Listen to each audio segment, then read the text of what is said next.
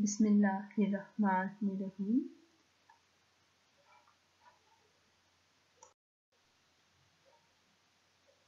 Allahumma salli ala Muhammadin wa ala ali Muhammadin. Assalamu alaikum students. How are you all? Hope so you all will be fine inshallah. Welcome to our online classes again. Hope so we'll have good time again inshallah. We have been studying unit 4, that is forest.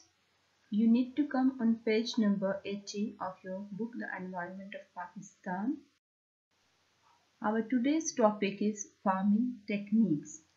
We discuss soil conservation practices in mountainous areas of Pakistan. We know soil conservation is a big problem. To combat with this problem, we need to adopt different farming techniques to reduce soil erosion. Soil conservation practices are tools the farmer can use to prevent soil degradation. In Pakistan specifically, we are emphasizing on some specific farming techniques to reduce soil erosion, which are terracing, contour ploughing, strip farming, and shelter belts. First, we will discuss terracing. Terracing is soil conservation practice applied to prevent rainfall runoff on sloping land from accumulating and causing serious erosion, which results into loss of fertile layer of soil. Steps are cut into steep hillsides, and the front of each flat terrace is edged with mud or stone walls, which are known as bunds. The bunds hold back the water and soil. You can see these types of steps in this diagram also. Contour ploughing is one of the wonderful practices of soil conservation. Following the natural pattern of mountain slope, crops are planted parallel to the contours on the sides of the hill. It is ploughing along the contours of the land in order to minimize soil erosion.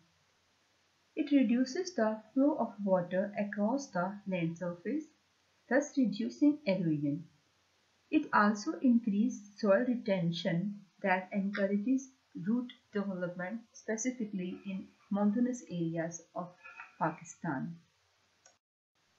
So it means contour farming, the practice of tilling sloped land along lines of consistent elevation in order to conserve rainwater and to reduce soil losses from surface. Strip farming is another method being adopted to conserve soil. This cultivation in which different crops are sown on alternate strips to prevent soil erosion. It is sort of cultivation in which different crops are sown in alternate strips to prevent soil erosion. Strip farming when two or more crops are grown in the same field. Sometimes one crop may grow under the shelter of a taller crop for the sake of protection. This method involves planting broad strips of several crops in the field. Each strip is 3 to 9 meters wide. On slopes, the strips can be laid out along the contour to prevent erosion. The next year, the farmer can rotate crops by planting each crop strip with a different crop.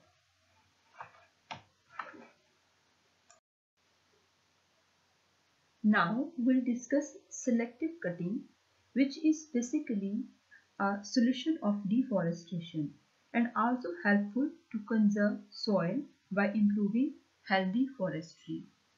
So selective cutting helps in more sustainable forestry. It is basically harvesting of selected single or groups of trees. It has some advantages as it reduces crowding of trees, promotes growth of younger trees, and allows more natural regeneration, and it is also more environment friendly. Some disadvantages can also be there, like it is expensive as the countries like Pakistan, because we cannot invest on larger scale in these types of practices. Plus, removal of some trees by machines usually damages others.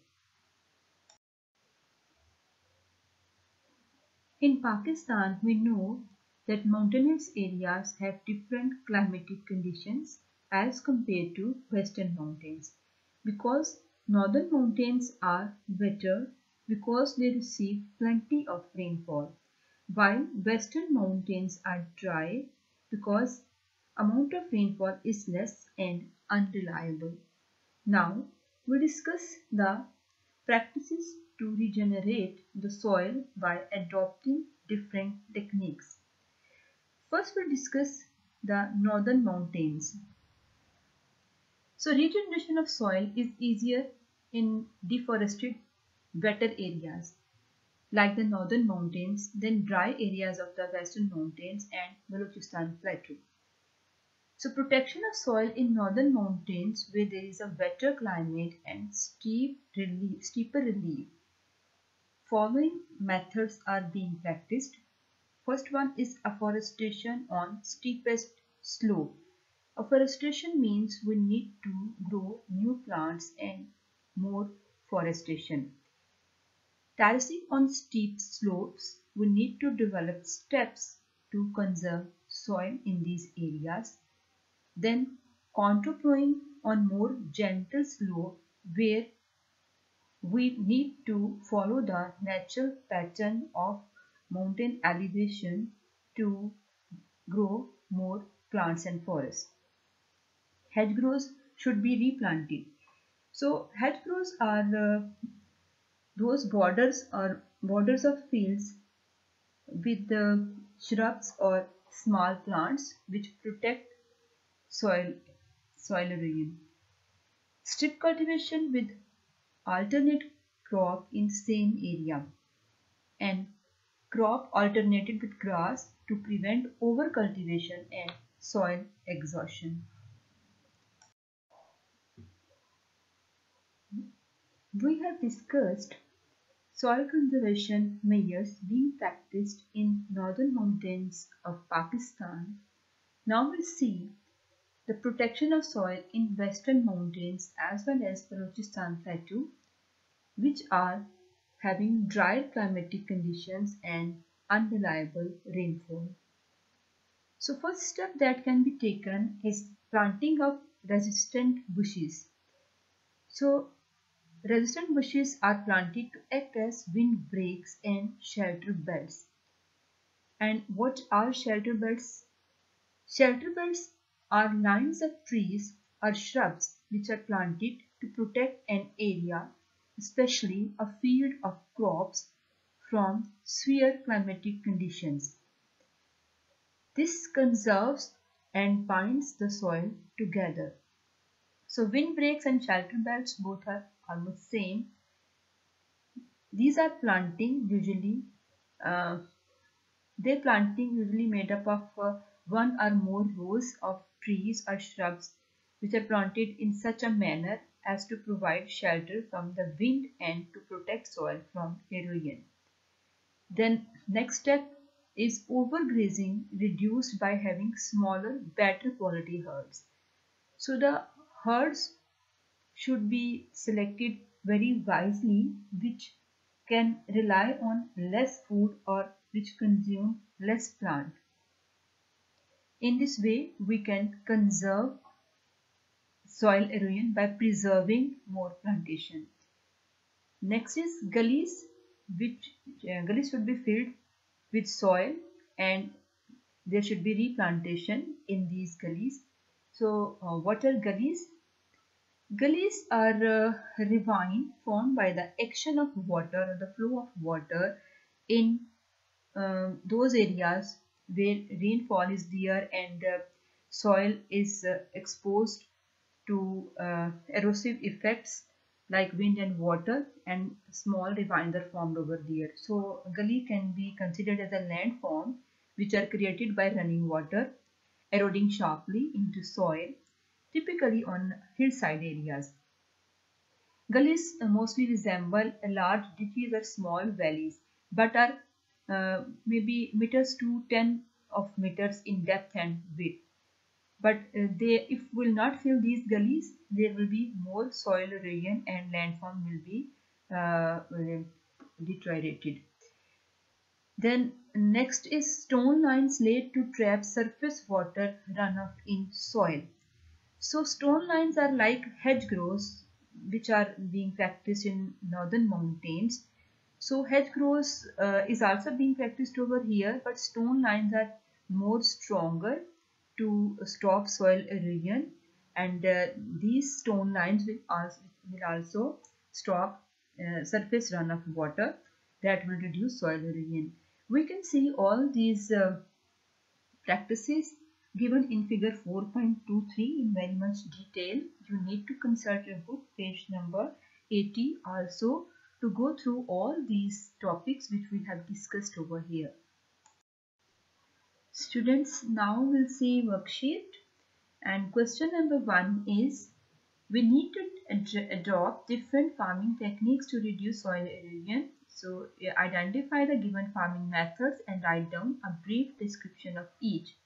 Here are some farming techniques which are being used in mountainous areas of Pakistan.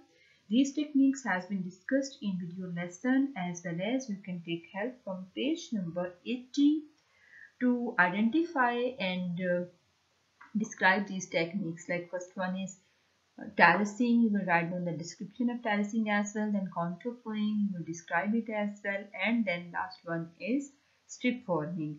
You will write description of these farming methods.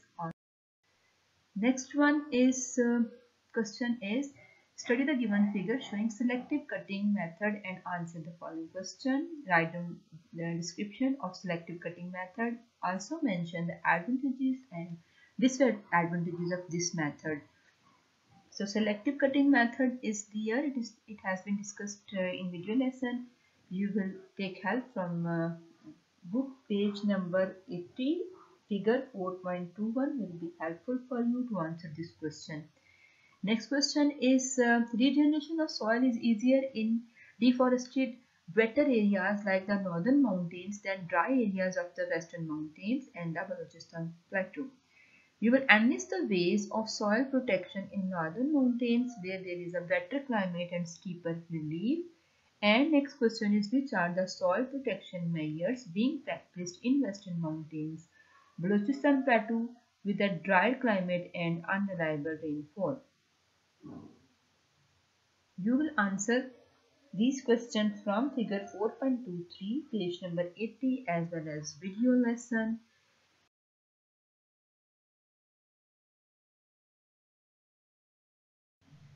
Have a very nice day. Allah Hafiz. May Allah bless you.